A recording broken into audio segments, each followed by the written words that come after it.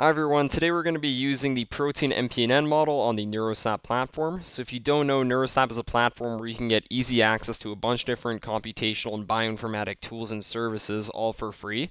And in this case, we're going to be using ProteinMPNN, which is an inverse folding model.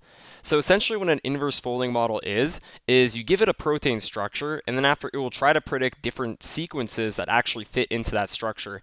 And this is really useful for a lot of protein design stuff, as well as for enzyme engineering, as generally speaking, proteins that have similar structures tend to have similar function as well.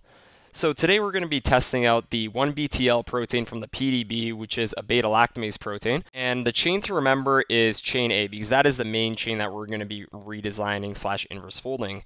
So we're going to upload 1-BTL over here, and we're going to specify chain A.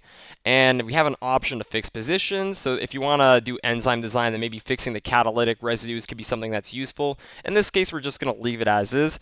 We have the number of sequences that we want to sample, 50 is good, and the sampling temperature. So this is something you can tweak around with. 0.1 is usually a very good number as well. And then after we have different versions, this is typically the best one. And in our case, we want a soluble protein. So we can use a soluble weight. And that will essentially help us design more soluble variants of that beta lactamase. So now we're going to run the job. And after about 3 to 5 minutes, hopefully we'll have our result. And I'm going to restart the video then. Alright, so we're back with the results. As you can see, the whole thing took a bit under a minute, and this table over here is the most important thing.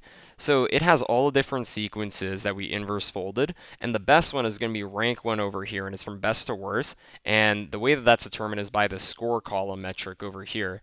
So the score is basically a ProteinMPNN metric that tells us how good a sequence is according to the model.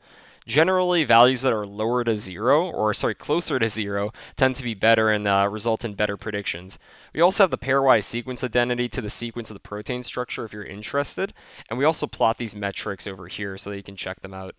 Lastly, we have the amino acid probabilities. So these are basically the probability of amino acid sequence at a given position. And we also have the unconditional probabilities, which don't factor in the sequence.